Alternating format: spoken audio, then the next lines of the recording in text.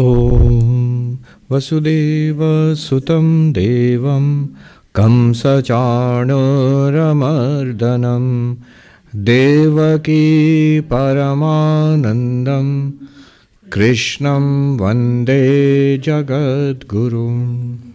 So we are doing the 9th chapter of the Bhagavad Gita.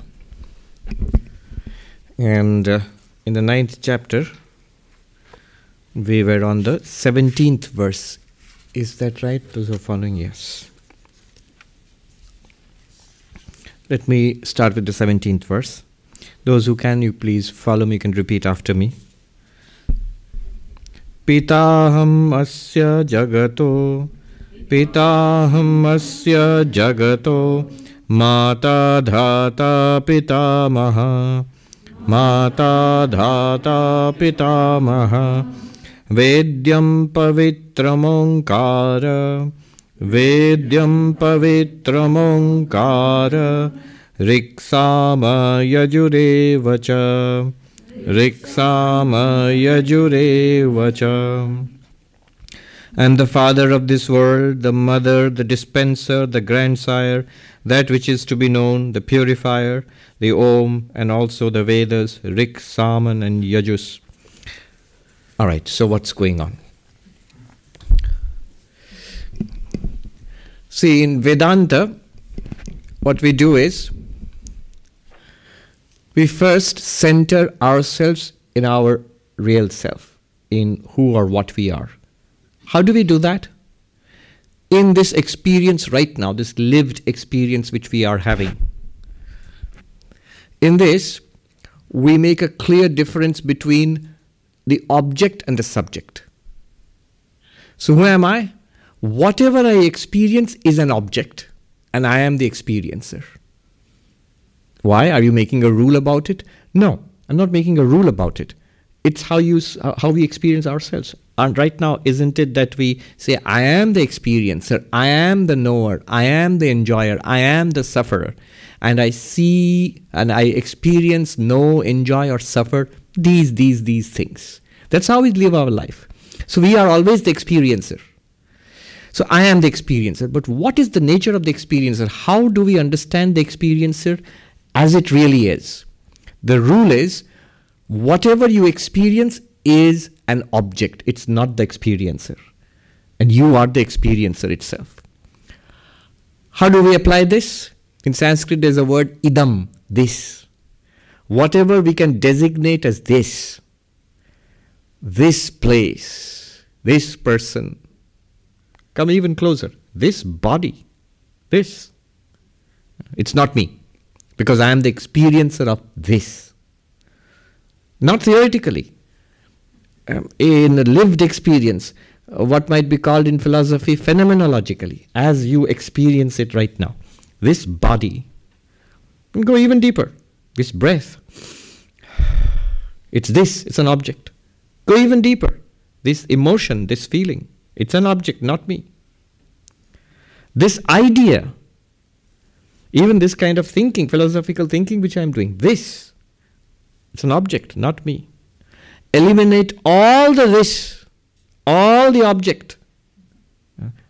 Practically not so easy, but at least in understanding. You will be left with a blank. Drop that blank also. That's also this blank, this nothingness. Then so will we find ourselves, the pure consciousness? Absolutely not. You'll never find it. And thank God. If you found it, it would be a this, idam. Yeah. It would be something that appears to you. So you are the never object, ever subject, never the seen, ever the seer. That awareness to which everything appears. There is a value to the Buddhist analysis. When they say the self, there is no such thing as a self. It's good. It's a good way of purging our mind of everything that it's clinging to as the self. The Buddhist will say, you're a Vedantist looking for the Atman, you'll never find it because there's no such thing as the Atman. And they are right. You might say, what do you mean they are right? You've been telling us all along that there is Atman, it's consciousness, it's Brahman. They're right. There is no such thing as the Atman. Absolutely. If you look for the Atman, You will never see it, hear it, smell it, taste it, touch it. Yeah, I can think about it. Whatever you're thinking about is not the Atman. You speak about it, you just said Atman. If you spoke about it, either if it designates something, the word designates something, it means something, then it's not the Atman. So, it cannot conceive about it, you cannot speak about it, you cannot sense it in any way. So then it's nothing? Nothing at all? No, not even that. You will end up with a blankness, with like a space-like emptiness. And yet, and I'm using the Buddhist language, that space-like emptiness is also luminous. It's like the vast blue sky. It's empty space, and yet it's blue and radiant. It's that luminosity to which everything else appears. But it's not that luminosity. Don't start looking for a luminosity now. Yeah. It will never happen, because you are that luminosity. You are that vastness, that luminosity. That's just the opening theme in Vedanta. The next is that this limitless awareness, this spacious luminosity, that's who I am. That's who I really am. And in it appears everything else. The mind, the senses, the body, and the external universe, all of it appears there in that luminosity. And does not constitute a second reality apart from you, the luminosity. I'll repeat that.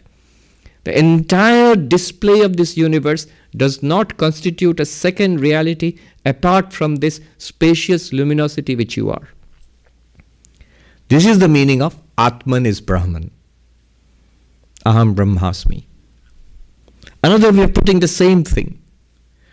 All that we do in Advaita Vedanta is we seek to ascertain what we are, ending up as this witness consciousness, this awareness, pure subject awareness.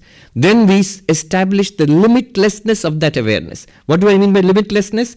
There is nothing in this universe which constitutes a limit, an end to that awareness. What I mean by that is when we begin, we are distinguishing the awareness from objects. So this object constitutes an end, a limit to me, the awareness. Where does I, the awareness, stop? Here. This is an end to me. This is the beginning of something else. Now we are saying, no. Not beginning of something else. This is also nothing other than that I, the awareness. So now when we come to say that I, the awareness, and am appearing as my own idam. Idam means this. I am appearing as my own this. Drashta, the seer, is also appearing as the drishya, the seen. Kshetra, the field, the kshetragya, the knower of the field, is also the field itself, kshetra. That will come in the 13th chapter later on.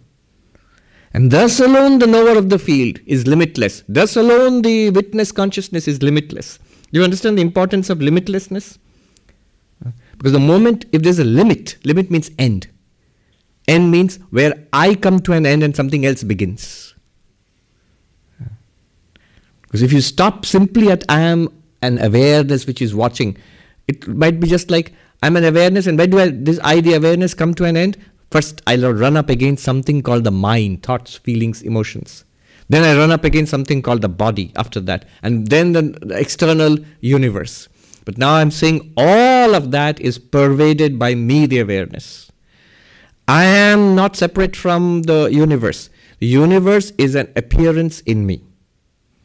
Just as this whole physical universe appears in the sky itself, just as the dream universe appears in the dreaming mind, similarly, be careful, Advaita does not say the universe is appearing in the mind. No, mind and object are both appearing in consciousness.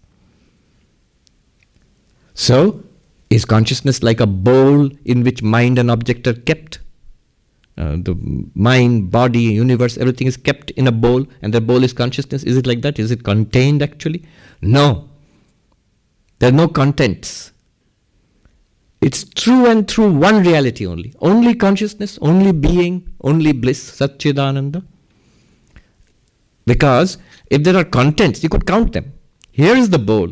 Here is a piece of chalk. Here is the flower. Here is the fruit. These are the contents in the bowl. No. And say, where are you getting all this? We did it in the 9th chapter.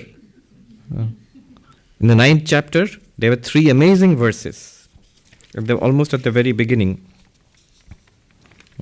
He says that in the 4th verse, Maya tatamidam sarvam jagat avyaktamurtina. I pervade this entire universe in my unmanifested form. As what? As consciousness. Why unmanifested? Because it's not a this. It's not manifested as this. So everywhere you see the this, I am pervading it all as consciousness. Those are not separate from me. Then second step, if you remember, 3 amazing lines here. The second step was, Matsthani sarva bhutani. Nachaham teshu avasthita. I am pervading them in what sense?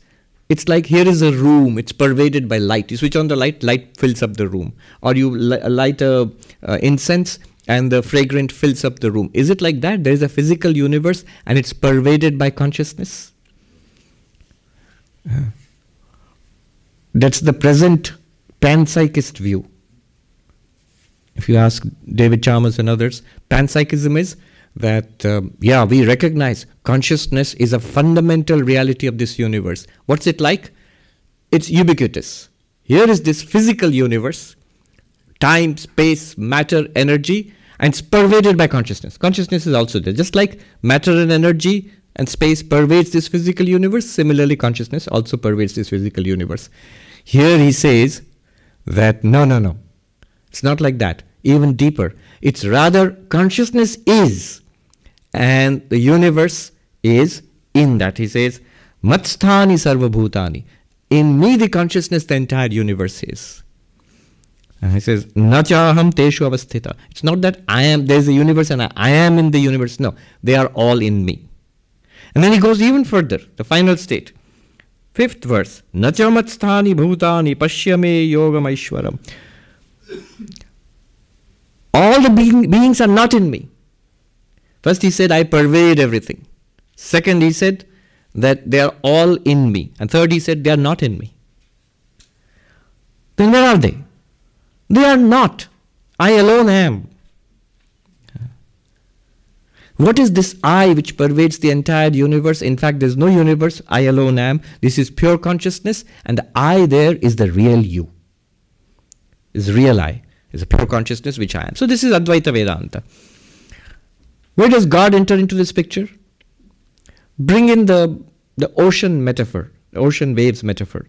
It is true that in the ocean, in the waves, there is only one real. There's just one thing which appears as this ocean, which is water.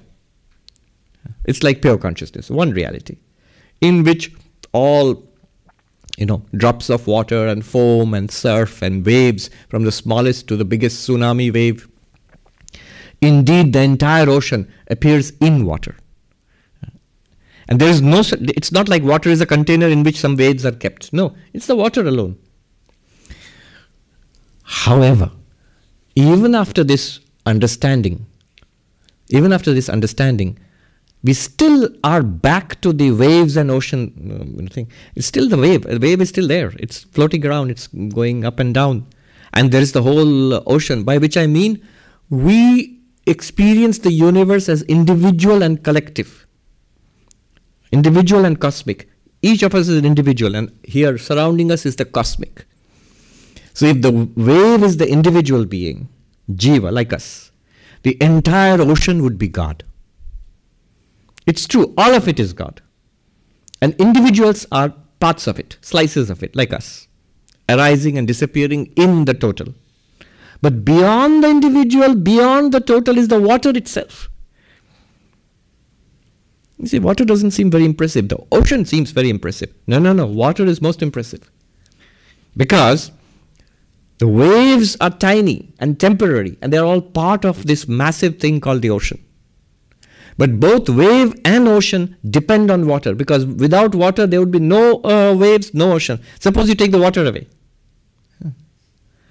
Then the ocean would disappear completely, immediately. So likewise, without the ocean, water wouldn't exist. No, it would.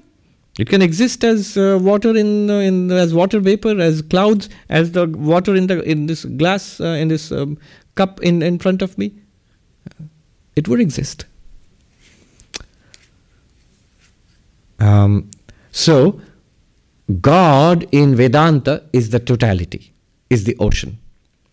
The individual is like the wave, arising and disappearing in the ocean.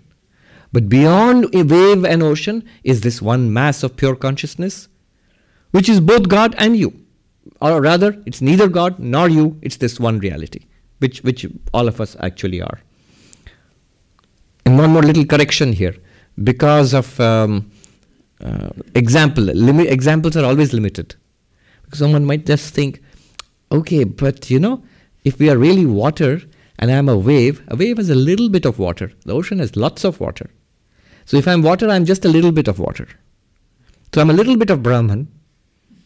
And the ocean is a whole lot of Brahman. And that other wave has more Brahman than me. No, there is no whole or part in Advaita Vedanta, monistic Vedanta, or Advaita, non-dual Vedanta. You are all of it. In fact, actually the category of all and part doesn't apply there. You are the reality, limitless reality, which is not measurable. When you say whole or part, there's a whole different system of Vedanta called Vishishtadvaita Vedanta, which talks of the whole and the part. All right. Now we're talking about the ocean. So Krishna here is talking about the ocean. 17th verse. Ocean is all sentient beings and the entire physical insentient universe also. Whose phone is that, do you think? It must be in somebody's pocket who's kept it. Somebody? All right. It's here in this room, is it? Yes. Oh, it's in the room. Oh, it's there? In the coat? Oh, somebody got it. Okay, it's done. So here Krishna says, pitāhamasya jagato mātā dhātā pitāmahaḥ. I am the father of this universe. So in Judaism, especially in Judaism and Christianity, but also in Hinduism, theistic Hinduism, God is the father. Is the father in what sense? Philosophically, the cause of this universe. Cause of this universe. That from which the universe has come. Who made everything? God made everything. How? From what? He says, mātā, I am the mother of this universe. So if father is there, who is Mrs. God? Well, God says, I am Mr. God and Mrs. God too. In philosophical terms, what does that mean? In Vedanta we say, abhinna nimittopadana karana. I am the one undifferentiated, intelligent and material cause of this universe. A simple example will make it clear.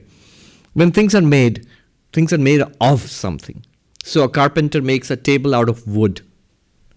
Or a potter makes a pot out of clay. The potter is different and the pot is different. The clay is transformed into the pot by the intelligent creator, the potter. Now, how is this universe? How does God make this universe? What did God make this universe out of? Swami Vivekananda used to make fun of the potter and a separate potter and a separate clay which God makes, sort of fashions into the universe. There is actually an Indian philosophy which says that. The Nyaya philosophers, Nyaya Vaisheshika philosophers, they say there have been eternal free-floating atoms. And God is this intelligent being because of whose will these atoms come together into the universe. So they form planets and stars and everything. Pretty advanced for something so ancient, in principle. But Vedanta does not agree with that. It does not say that there is a separate intelligent creator and a separate material out of which it was created. Rather, Vedanta uses the example of the spider. So the spider, projects a web out of its own body. So the web is the creation, is the effect, and the spider is the cause. But what kind of a cause? Is it like a potter or is it like the clay? Or both? Both. Both. It's the one intelligent and material cause of the universe. What's the intelligent cause in case of a pot? Potter. What's the material cause in case of a pot? Clay. But for the web of the spider, what's the intelligent cause? The spider. The creature, the sentient being called the spider is the one which weaves the web. And what's the material cause? The spider's body, own body. Exactly like that, Advaita Vedanta says it is pure consciousness, existence, consciousness, bliss, which is the intelligent cause of this universe. And like the body of the spider, what is the body of this being? It's Maya. Maya, made of sattva, rajas, tamas, the three qualities, sattva, rajas, tamas, out of itself, this being spins this universe. What is this being? It's God. It's in Vedanta, Saguna Brahman or Ishvara. It's the ocean. If the ocean were intelligent, then you could say that the example would apply to that. Because the waves and the foam and the bubbles, they all come out of the ocean, play around in the ocean and disappear back into the ocean. So the definition of God or Brahman, Saguna Brahman, Ishvara, God in Vedanta is Janmadhyasya yataha in the Brahma Sutra. That from which the universe is born, in which the universe exists, into which it finally disappears. Ocean. That from which the waves are born, in which the waves exist, into which the waves finally merge. So all beings are born from God, exist in God, and disappear back into God. God means Saguna Brahman or Ishvara. Mundaka Upanishad says, Yathornanabhi srijate grinhate cha. As the spider spins the web and absorbs it, pulls it back again, retracts it. Yatha oshadhaya sambhavanti, yatha prithivyam oshadhaya sambhavanti. As from the earth, herbs and plants emerge. Yatha purushat satah keshalomani, tatha aksharat sambhavati vishwam. As from the living human body comes out this non-living nails and hair. Similarly, from this pure being, pure sentience, comes this apparently objective universe, emerges. So these are just examples. The philosophical systematizing comes afterwards. Exactly in the same way, tatha aksharat sambhavati vishwam. This vishwam, this universe, it emerges, appears from the akshara, the imperishable reality. This perishable universe appears from the imperishable reality. This objective universe appears from the reality which is pure consciousness. This universe, which is a mixture of pleasure and pain and sorrow and ever-changing, appears from that which is pure bliss. Satchidananda appears as this universe. So he says, I am the father and the mother. Pitāhamasya jagato, of this world, of this universe, I am the father and the mother. Not only that, he says, Pitāmahaḥ, I am the grandfather also. So there is a saying, God has no grandchildren. That means we are all the children of God. This is another way of saying the same thing. If the father and the grandfather are one and the same, so there is nobody who is the grandchild of God. All are children of God. But the meaning here is, God is without a cause. If you say God is the cause of this universe, in the producer of this universe, the sustainer of this universe, and finally the dissolver of this universe, creator, sustainer, destroyer of this universe, then what is the cause of God? It's like every little kid has asked this question, who made everything? God. So mom, who made God? The usual answer is keep quiet. And here God gives us the answer. Nobody made God, because the cause of God, who's the cause of the father? The grandfather. But here the grandfather and father are one and the same. There's no cause of God. It's the causeless cause, if you call it that way. All right. What is causality? What is causality then? Cause and effect. He says, I am causality, dhātā, the dispenser. Karma and its results are all given. The results of karma are given by me. I am the master of this law of karma. We'll see more of that in the next verse.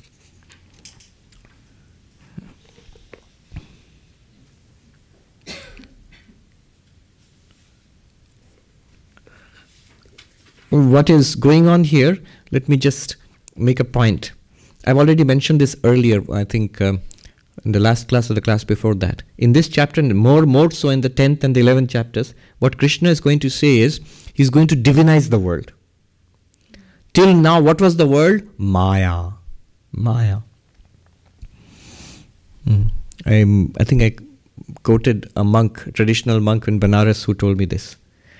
In Gita, what is the word jagat? What is the word? Heya divya brahma swarup. Heya divya brahma. Heya means something fit to be discarded, given up. Why is this world fit to be discarded and given up? This is very shocking, especially here in Manhattan. No, we are here. The whole city stands on the presumption that we are here to enjoy this world. But not the whole city. There are places like the Vedanta Society also. That's what makes New York so great, you know. You have got everything here. Why? Because anityam, it's impermanent. This world is continuous change. Anityam. So, dukkham. I'm not going to it. This was the Buddha's great equation, the great insight. Sarvam dukkham. All is suffering. Why is all suffering? Even if we were to accept it, but why? Because he says anityam. Impermanent, impermanent indeed. Everything is impermanent. Not just impermanent. No, we say, let it be impermanent. If it lasts enough for me to enjoy it. A cookie lasts 2 seconds. That's enough for me to enjoy it. A movie lasts 2 hours. That's enough. Who wants an eternal movie? We are trapped in an eternal movie, though. Who wants an eternal movie?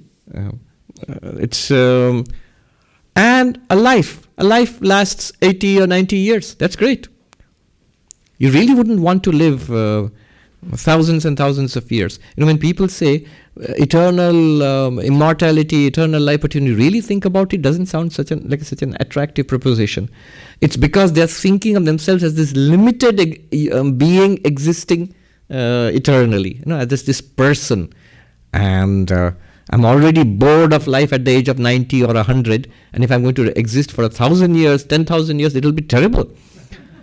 But not in that sense. You don't exist in that sense. You exist as an impersonal reality. So, transitory, impermanent, impermanent. But then the Buddha says, not just impermanent.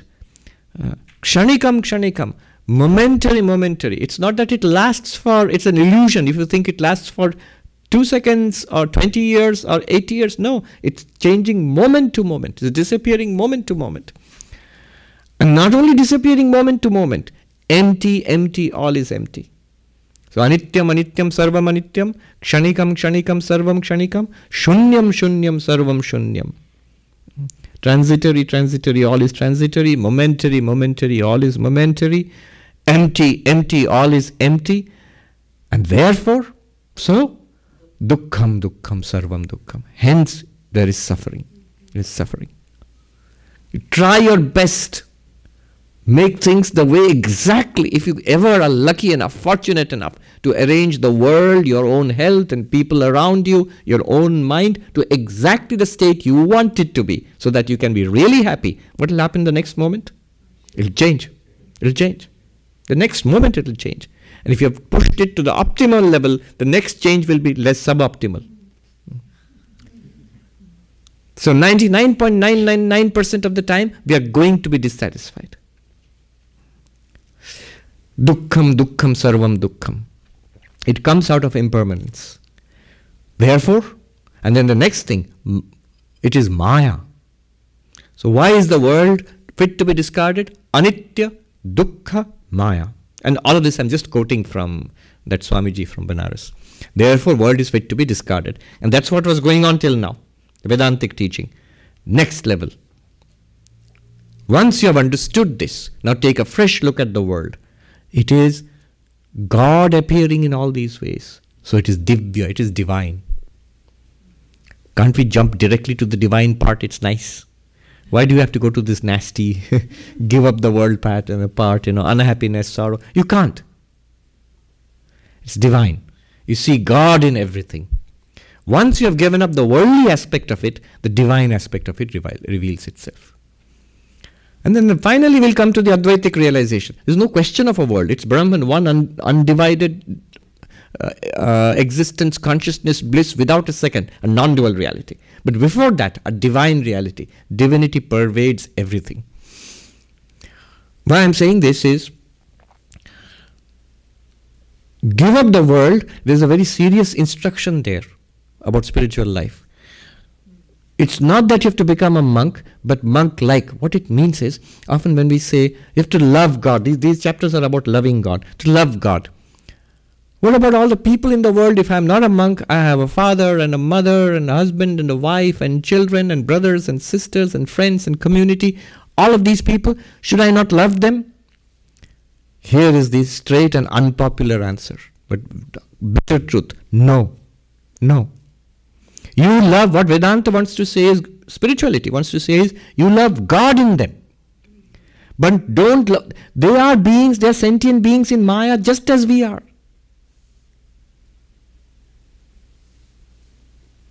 And one sadhu was asked, somebody asked him the question in Hindi. So I have parents and father, so in Hindi, pita se prem karta hu, mātā se prem karta. I have love for my father, I have love for my mother. And the answer, shocking answer from that sadhu was, laat khaoge kore padenge. You will get kicks and you will get blows in life. Why? Remember, these are also beings in Maya just as we are. Sentient beings, ignorant beings. It's not like loving an enlightened being, like a jivan mukta, like a saint. That's different. Everybody else is a being in Maya. And if you catch hold of that person, yes, I love God, but I also love this person as this person. What will happen is this person will drag you through Maya, through the troubles and ups and downs through which that person is going, you will also be dragged. He or she will subject himself to the sufferings, and you also. The moment you hook yourself with this person. Everybody knows this, especially parents know it. Then what do? Do you hate people? Of course not. Remember, Divya, God is present there. You love God in them. The sentient creature, the person, you deal with them as a well-wisher, as morality or ethics would have. Do your duty, love the divinity within them. That divinity is there in everybody and within you also. This is an important thing to understand. Otherwise, the general instruction, you love God, love everybody. Immediately people misunderstand. Oh, so I have to love these people as they are. No, you have to love people as God in them and be the well-wisher for everybody. Do your best for them. Do your duty for them. The more you love the human side of people, the more trouble you're asking for. And it's not just some random monk who says this. Ma Sharada herself, the kindest, gentlest person imaginable. She says, Manush ke bhalobashle ma dukkha pabe. She says, love God, my child, to a lady who had come. If you love the human, as a human being, you will suffer. You will suffer. Will it make a difference to people? No. People will like you more and more. You don't have to tell them, I'm going to stop loving you as a person now, but I'm going to love the God in you. Yeah. That will annoy people. But don't do that. Just internally make the change. And people will love you more for it. Our human love is full of expectations. It has claws and teeth. But the love of God does not have that. This is why he's saying, I am present in everybody and in everything. That's what he's pointing out. Then next he says, vedyaṃ, pavitramoṅkāra, ṛksāma, yajureva. Vedyaṃ, I am the one thing to be known. So in all the Vedas, all the scriptures, all of this mass of spiritual literature, what is it they're trying to point out? They're trying to point me out, God. It's one divine reality. So I am the one thing to be known. So in the Vedas, for example, there are these two parts. The bulk of it is mass of rituals. Various Vedic gods, mean small g gods, devatas, powers were there. People worship them in order to fulfill their desires. I want good rainfall and good crops, and let my kingdom or my business expand. Let me have a lot of children and grandchildren. All of these very basic human aims. Let all my family survive. Let my livestock survive. The demands, the needs, the desires of an ancient agrarian society. You can see them. These are the things they want. And after death, let me go to heaven and have a very pleasant life. All of that is one part of the Vedas called the karma kanda, the ritualistic portion. And the other part, the smaller part of the Vedas, the end of the Vedas, is called the Upanishads. Upanishads is what is Vedanta. Upanishads are the highest spiritual teachings of the Vedas, which is where we get to talk about pure consciousness, and I'm not the body, not the mind, I'm this infinite reality. If you realize that, the talk about meditation, all of that comes in the Upanishads. But he says here, all the Vedas ultimately they point to me as the knowable, the one knowable thing. Not just the Upanishads, even the ritualistic portions. Indirectly they are pointing towards me. When you're trying to fulfill yourself in this world or the next world, you will fail. To some extent it will work. You will try to fulfill your desires, and having your desires fulfilled, you will find there are more desires and you are not happy. Then you will move on. What's more? What's beyond this? Then the Upanishads are there, which tells you you have to realize who you are and what all this is. Then it will take you beyond desire, and it will take you to satisfaction, fulfillment. So the preliminary portion of the Vedas, the karma kanda, the portion dealing with rituals, and the final portion of the Vedas, Upanishads, the jnana kanda, the portion dealing with knowledge, spiritual knowledge, all of them, directly or indirectly, they point to me, Krishna says. Vedyaṃ, I'm the thing to be known here. You see, yeah, that's that's in the Vedas. Well, no, not just the Vedas. All spiritual texts talk about this. And why just spiritual texts? What exactly are we trying to know or attain in this life? That transcendence, that fulfillment, that immortality, whatever we are trying to do, is this God, is to be found with God.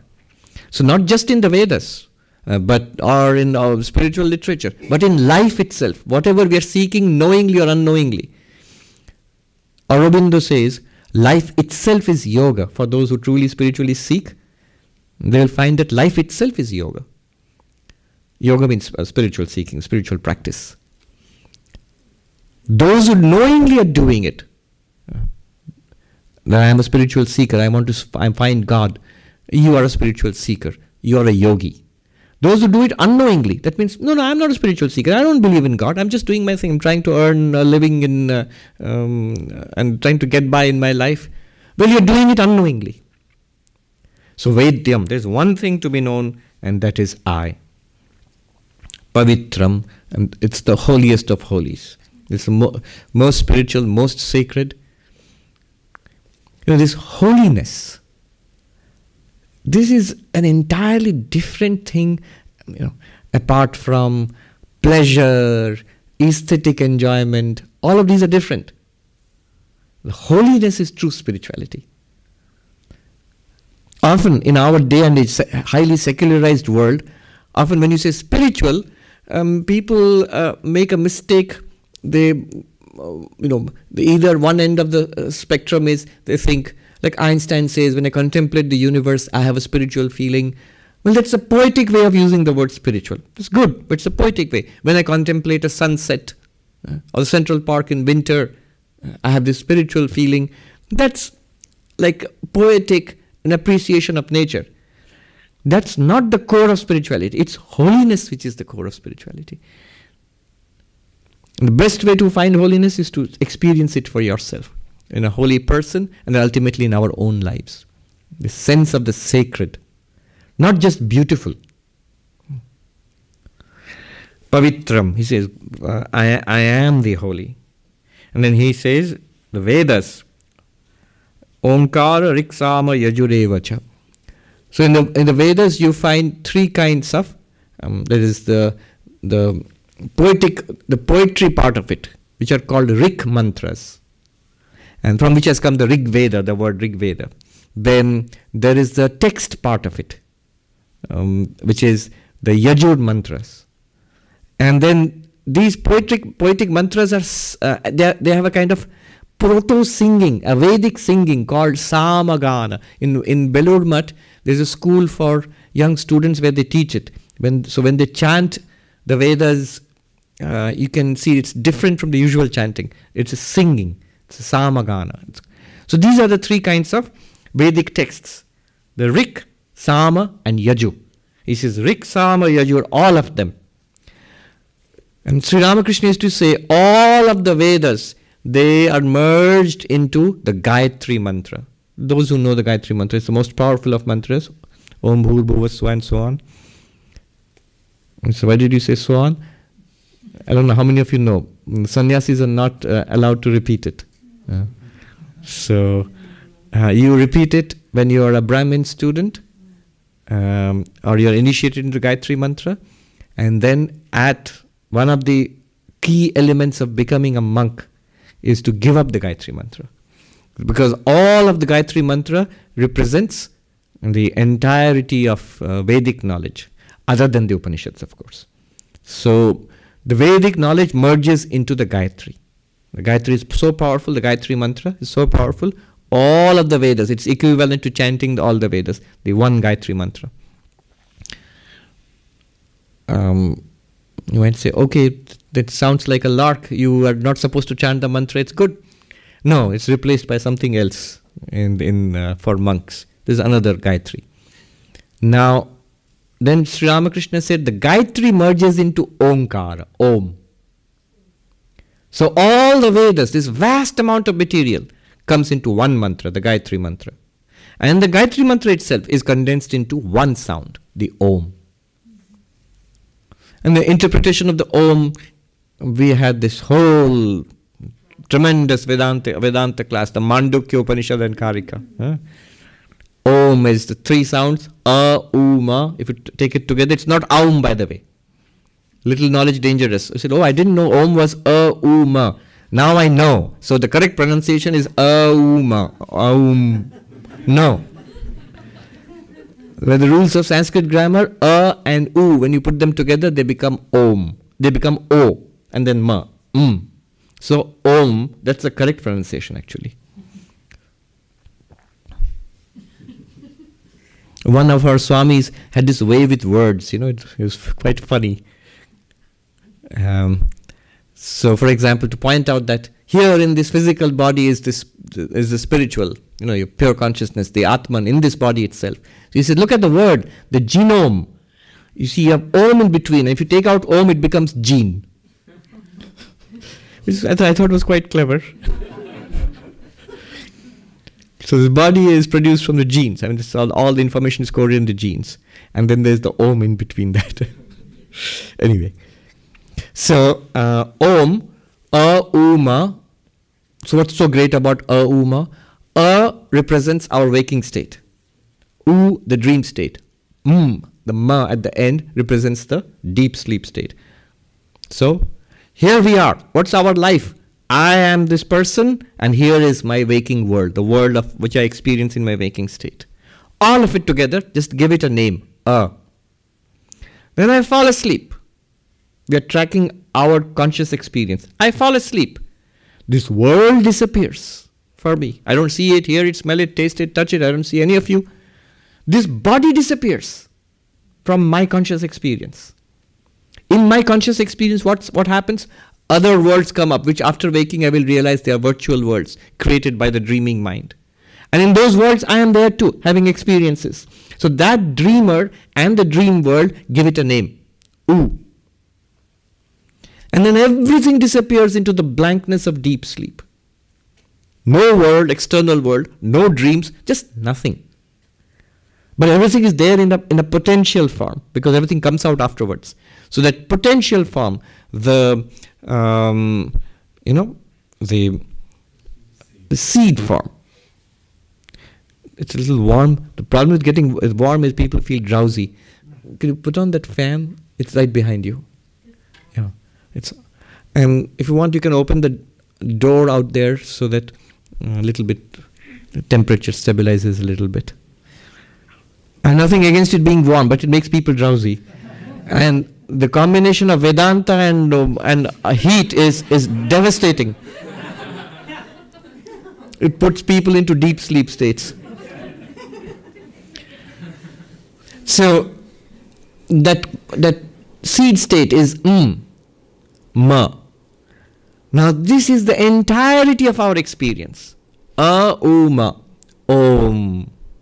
Now if you meditate on that, as long as the is going, Om, think of the waking state. U is going, think of the dream state. In your practice, is going, think of the absolute blankness of deep sleep, what it's like. Now notice, you are the experiencing all three. They come and go in you, the experiencer. This experiencer consciousness is called the fourth, so-called fourth, the Turiya. Where is it in Om? It's the silence after Om. Om.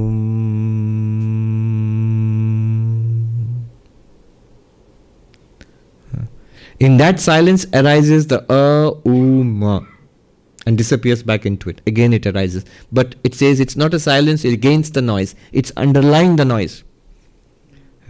This consciousness is there when you are awake. Because of it you have the waking experiences.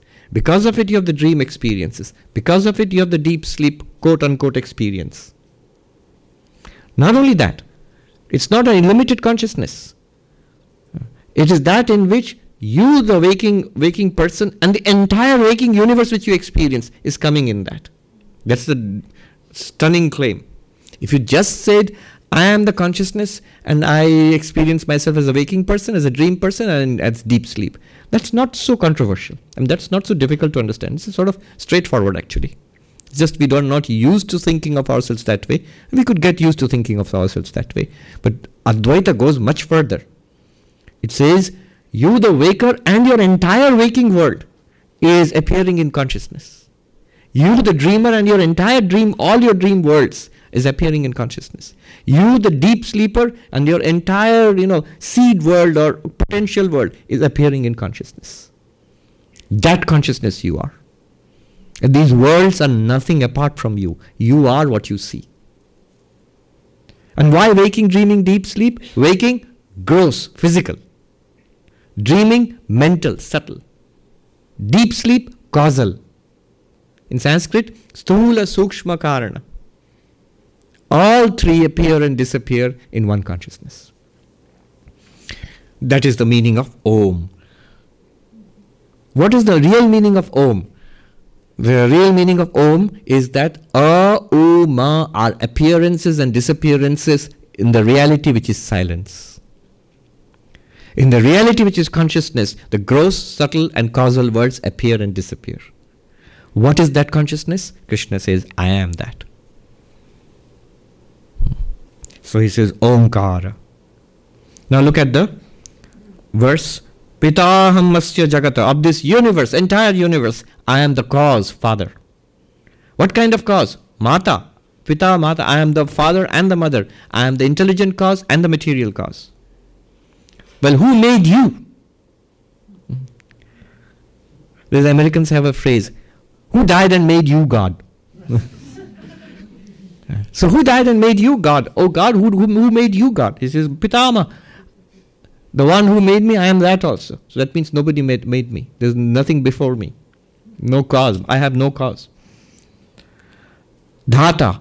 The all of causality, I am the Lord of causality. All karma. I am that which is to be known in the Vedas, the ṛksāma YAJUH, which is condensed into the Gayatri, which is condensed further into the Om. I am that which is to be known. So, and pavitram, and the holiest of the holy. All right. One thing to be understood, since you are the drashta, you are the seer, you are the consciousness, and you are also what is seen. But what is seen is not always holy. Mostly it is not. It's awful, it's unholy, it's messy, it's miserable, it's changing, it's as he said, dukkha, suffering. In spite of appearing as this entirely changing and imperfect world, you, the one who is appearing, you are untouched. That's what he means by pavitram. I am all of this which does not seem to be pavitram, holy, but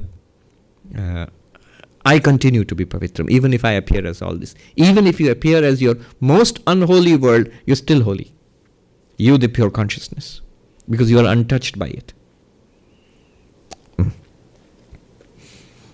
Again, make no mistake, You say that, okay, so if I'm untouched by it, I can do all sorts of nasty things. I'll be untouched. No, when you say, I can do naughty things, who's that I? It's not pure consciousness. Pure consciousness is a very good boy. It doesn't do naughty things. To become a naughty kid, pure consciousness needs a mind full of past impressions and senses and a body. Then it becomes a sentient being. And that sentient being will have to pay for all its actions. There's no escape. Then next. It was taking longer than I thought. Should we have questions then?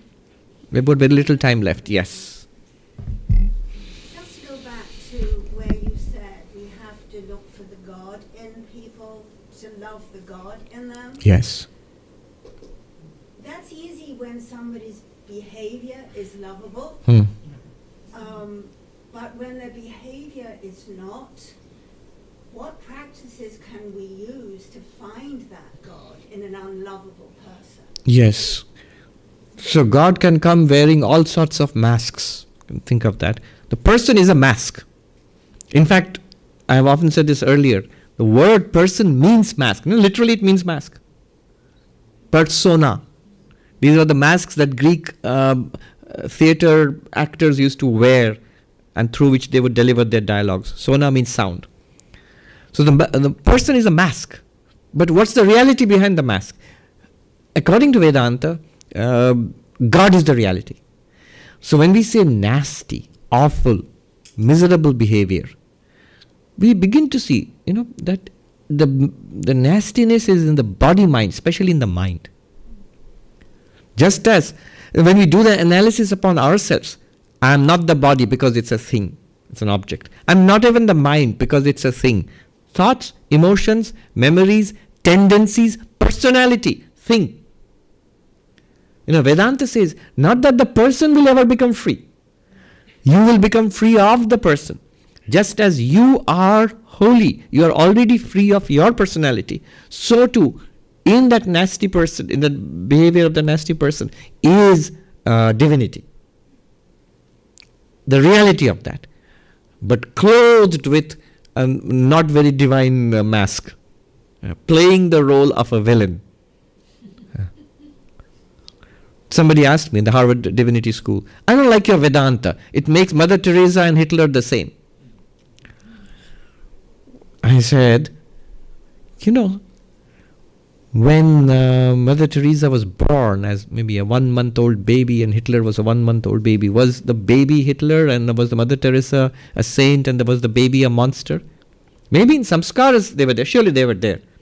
But at that time, expressed. No, they were just babies. Again, every day, when Mother Teresa went into deep sleep, and Hitler went into deep sleep, in deep sleep, thoughts, activities, no thoughts, no activities anyway. So was one a monster and the one was a saint? No. So where is the saintliness and where is the monster? In the mind, in the heart, in the samskaras, in the person. Here the divinity is impersonal, beyond that. However, this is in principle. Practically, how do we do it? Practically, the more you see that you are not a mind, you are not a person, you are the consciousness beyond the mind and the person, the more you will be able to see others also as impersonal. That's the Advaitic way. The devotional way is to love your Ishta Devata, our God, so much that the very idea that these are also the children of God, that God is present in the hearts of all beings, because God says so. In that case, it doesn't matter so much how they behave. It matters that God is present there. God lives in temples. Some temples are terrifying, some are dirty, some are spectacular, some are old and decrepit, some are new and spanking new and sparkling, but the same deity dwells in all of them. So in that sense. Yeah. The more we see ourselves as bodies, the more others are bodies to us. The more we see ourselves as minds and persons, the more they are minds to us, persons to us. The more we see ourselves as spirit, as consciousness, as divine, the more they are spirit to us. Yes, who asked? Who was? Yes. Like Thakur says in the gospel, right? If you see Vyagra Narayana, don't go and embrace, but from distance, to pranam and move away. Yeah. So how do we correlate? Good, that's an important point he pointed out. So in practical life, however, there's a difference. Yes, you will love and revere God in all forms. But Sri Ramakrishna gave some practical advice. One was, when you see everybody's Narayana, but the tiger Narayana, you don't have to go and embrace the tiger Narayana, because the problem is the tiger Narayana will embrace you also. So you will have to bow down from a distance. That, Lord, I know you are in this form, but behind the cage, and you stay away from me. Because it's going to do what it's going to do. Why do we have to be practical? Because our goal is God realization. Until we have reached that goal. Once we have reached our goal, that goal, will it be different? It will be different. There are stories of, Swami Vivekananda was fond of telling the story of this monk in the forest in Himalayas who was dragged off by a man-eating tiger. And he kept on repeating, Soham, I am that, I am he. So if one reaches that state, one goes beyond evil. Even when you see evil, what is clearly wrong and suffering for us is not wrong and suffering from that person's perspective. Today itself we were reading Swami Shivananda, president of the Ramakrishna Order. Early in the morning we were reading. So this disciple of his has written his reminiscences. So I had sent mangoes and lychee.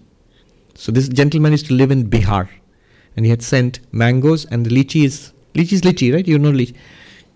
Then Swami Shivananda, who was quite old and ill, he said, the lychee you sent, I had it made into juice and I had a little of it. The doctors were telling me not to have it, but then you have sent with so much love and respect. I had a little bit of it.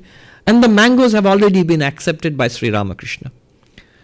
You had sent 18 mangoes, they've already been accepted by Sri Ramakrishna, so be happy. But what does that mean? The gentleman writes, the mangoes were stolen in transit. For him, it made no difference. Sri Ramakrishna in the form of the thief came and took away the mangoes.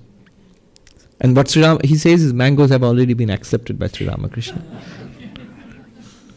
The smooth transition, you see. Thus from that perspective, even the evil can be... But until then, Sri Ramakrishna's very practical advice, don't embrace the tiger Narayana. And then the story of the elephant and the mahout. The student who learned from his guru, everything is Narayana, God. God pervades everything. He must have read this Gita thing, And then he went out to beg for food in the village. And the elephant comes charging down and the mahout shouts. Mahout is the one who controls the elephant. He says, it's out of control. I can't control it. You might think that's a very unlikely occurrence in Manhattan. In Manhattan maybe, but in India even now that still happens, especially in Kerala and places like that. There are a lot of elephants. So the mahout shouts, run away, I can't control the elephant. And this, everybody ran away, but this student, Vedantic student, he thought, well, everything is Narayana, and the elephant too is Narayana, so it won't do any, it's God, won't do any harm to me. The elephant comes running down, and I guess the elephant couldn't believe its beady little eyes when it saw this guy standing in front of him.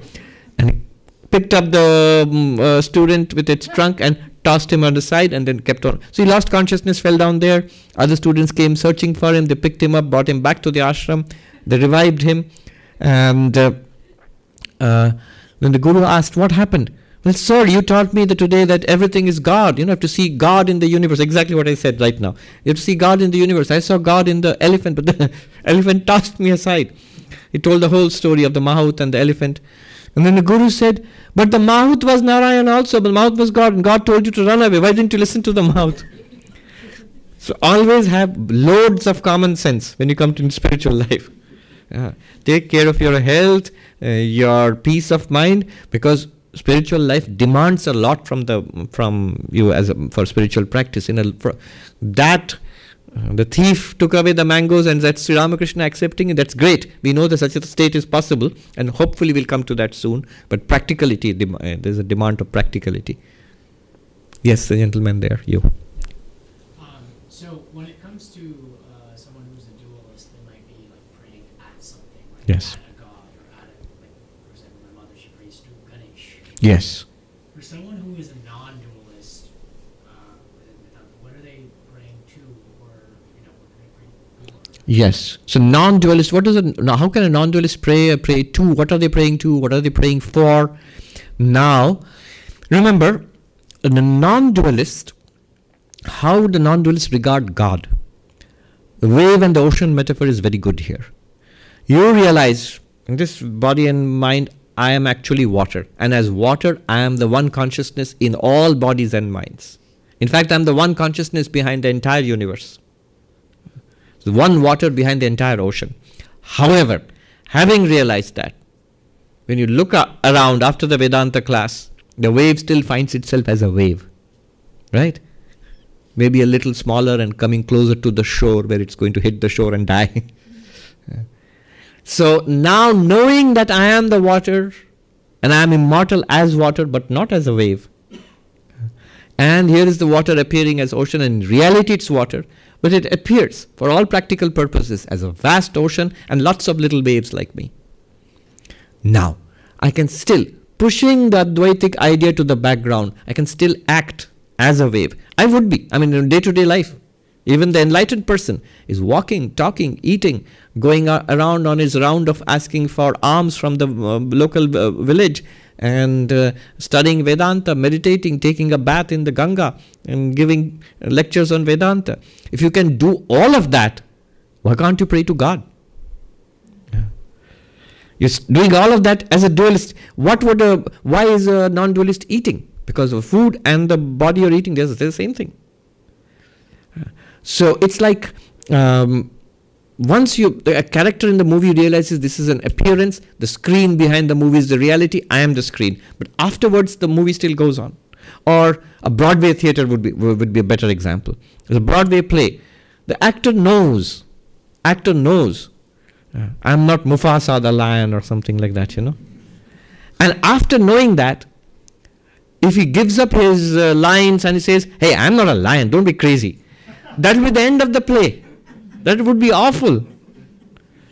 So after knowing that also, the actor does a really good job of playing the role of Mufasa, or playing the role of the evil lion, whatever.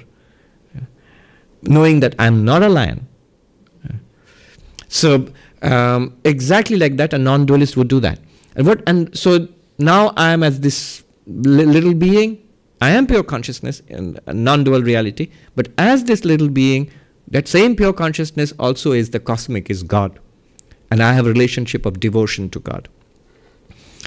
It consists in pushing the non-dual realization to the background. In fact, today itself I was reading, Vivekananda is saying, the beauty of non-dualism is having realized the highest, that I am Brahman.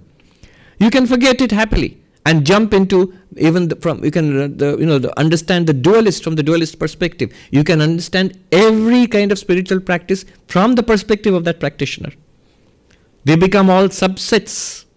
The subsets is my language. He doesn't use that language. You can, and at a moment's notice, you can go back to the non-dual background.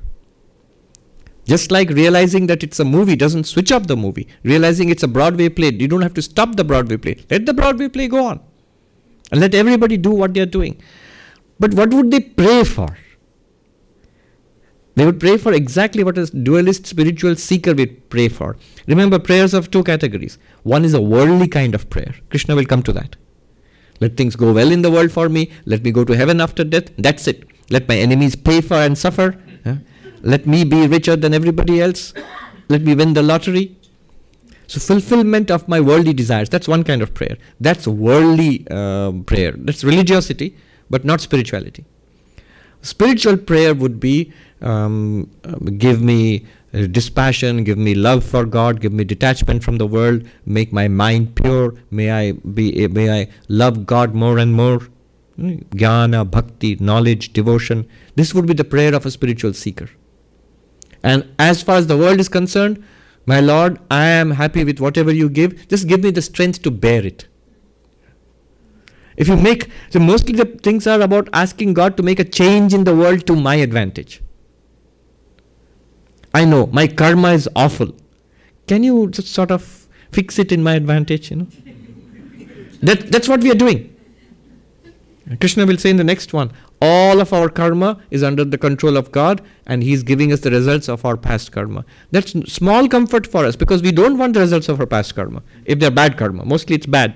So we don't want the result of that. If it's good karma, we want the result of that. That's worldly prayer. The spiritual prayer is, let the results of my karma come, good or bad. I give up everything at your feet. I just love you, and my relationship with you is one of love and surrender and devotion. Just give me the strength to bear the ups and downs. And that's a wise prayer, because the ups and downs will come inevitably, even if you ask God to fix things in your favor. It will only be fixed only for a short while. Things will again fall apart. That was the Buddha's deep insight. Worldly or otherworldly kind of religiosity is, in the end, does not pay, because we're still left high and dry. Nothing works. So the non-dualist, in a dualistic mode, will still pray like a dualistic spiritual seeker. Give me devotion, give me knowledge, bless everybody, let things go well for everybody, let there be peace for all. No, what is called Vishesha Prarthana. Vishesha Prarthana means particular prayers for my own advantage. I can pray for the advantage of other people. Even there also, particular prayer is not good. It's good to pray for the welfare of other people. God knows what is good for the world. So do good to the world. If you see particular persons suffering, you can pray for them. Let their suffering go away. You can pray Sri Ramakrishna, Ma Sharada, the direct disciples, Sri Ramakrishna. We see so many occasions how they would pray with tears in their eyes, but never for themselves. Never ever for themselves. For others, yes, all the time. Yeah. Yes.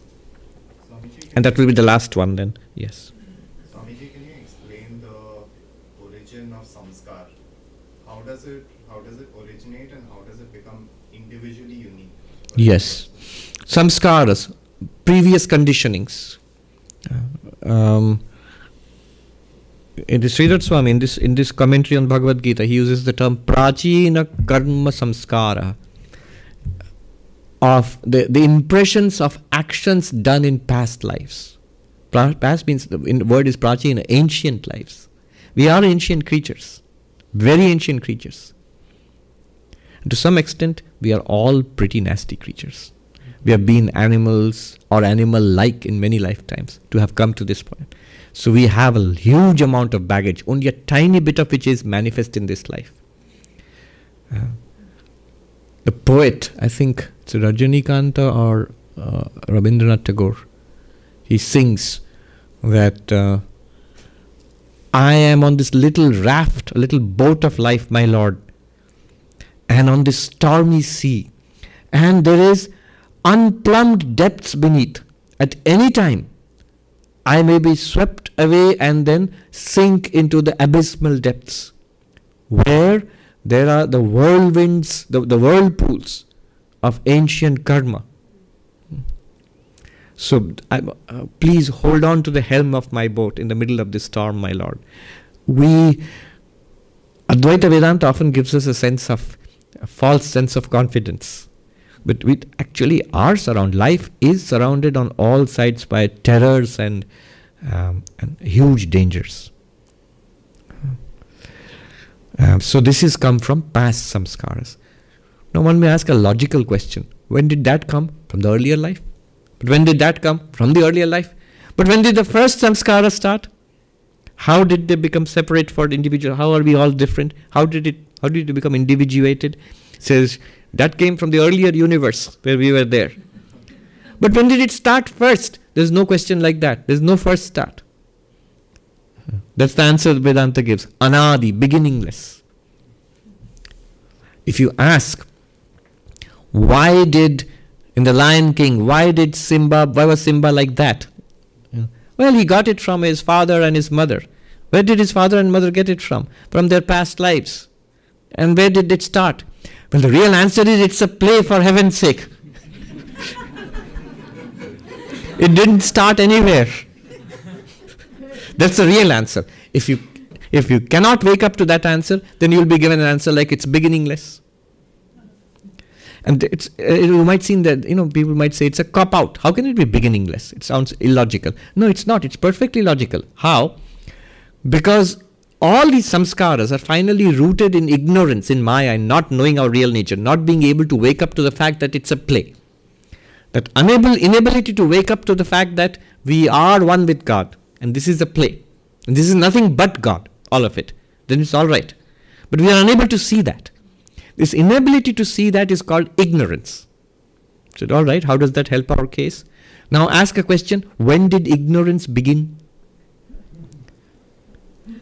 What do you mean? So Professor J.N. Mohanty, a philosopher, he explained it to us once, many years ago. He said, ignorance is always beginningless. We are also, just like we were students, we're looking at him. And try as if it's a very deep philosophical matter. He said, no, it's pretty simple. How many of you know Spanish? I said, no, we don't know. Oh, you don't know Spanish? I said, no. You're ignorant of Spanish? Yes. So when did your ignorance of Spanish start? I said, well, when we were born. Oh, so you knew Spanish before you were born? No. Ignorance, ajnana, is always beginningless. And it comes to an end when you get knowledge. When you take the first Spanish lesson, your ignorance of Spanish begins to recede and disappear. But it makes no sense to ask, when did ignorance begin? If ignorance did not begin, then the samskaras born of actions done in ignorance also have no beginning. That's the answer. That's the answer. So beginningless. Anadi maya. So they say maya anadi sa anta. Not shanta. Sa anta. Sa anta means anta, end. Sa anta, with an end. It is beginningless, but it has an end. When you become enlightened, it comes to an end. All right. You had a question? The last question. Swami, in the beginning you were mentioning that the Atman is not knowable, and you can never find it, you can never see it. So, what is self-realization if we can never realize it? I never said we can never realize. The question is a good question. That if Atman is not knowable, not seeable, not thinkable, not conceivable, then what is the self-realization you're talking about? But notice that you are it. And therefore, self-realization is what they call bodhe bodh, awareness of awareness. Or the realization of the Atman by Atman. There is no other way of putting it. But it's very distinct, it's very clear. In fact, Vivekananda says, you must not go away with the thought that it is unknowable. Not unknowable in an agnostic sense, not in a Kantian sense. The thing in itself is unknowable, not in that sense.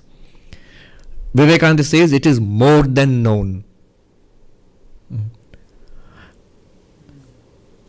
In fact, he uses a word, he coins a new word. He says it is the knownest of all known things. I never heard the word known used in that. In all knowledge it is revealed. A good example is the eyes, example of the eyes.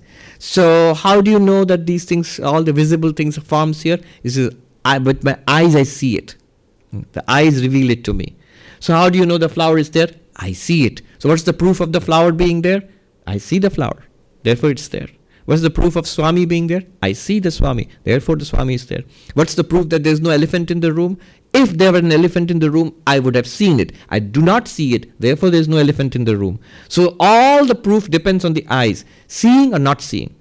But the eyes themselves are not seen. You can't see the eyes. You can see a reflection in a mirror or a picture in a selfie. But you can't see the eyes directly the way your eyes see everything. Now if existence, the proof of existence is seeing something with the eyes, suppose, in that case, what is the proof of the eyes? Seeing what do you say that there is a flower vase? Well, seeing the flower vase. Seeing what do you say there is a Swami? Seeing the Swami. Seeing what do you say that you have eyes? Anything. Seeing anything. Seeing the flower vase reveals not only that the flower vase is there, first and before that, it reveals to you that you have eyes. Not seeing the elephant in the room reveals to you that you have eyes. All seeing and all not seeing, presence and absence of all things reveals to you that you have eyes. So that is more than seeing. What you see you could be mistaken about. But whether you are right about it or mistaken about it, you cannot be mistaken about the fact that you have eyes. The moment you see something rightly or wrongly, you have eyes. That's sure. Similarly, the fact that we have experience. Experience of what? Anything. All experience. It reveals to me unerringly that I am awareness. Next step, see that the awareness is limitless. That's what we are doing. That is Brahman. It's as simple as that, and not quite simple also. Yeah. All right.